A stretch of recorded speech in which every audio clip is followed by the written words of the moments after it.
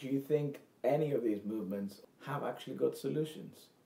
In my view, over the long run, the euro isn't tenable as a eurozone. If a country were to break out of it now, as the five-star movement wants to do in Italy, for instance,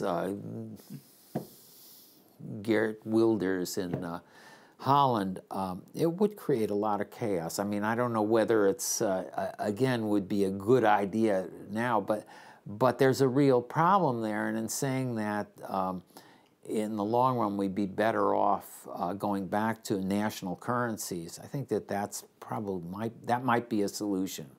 I think that it's turning out that that was a historic mistake, Maastricht and the euro.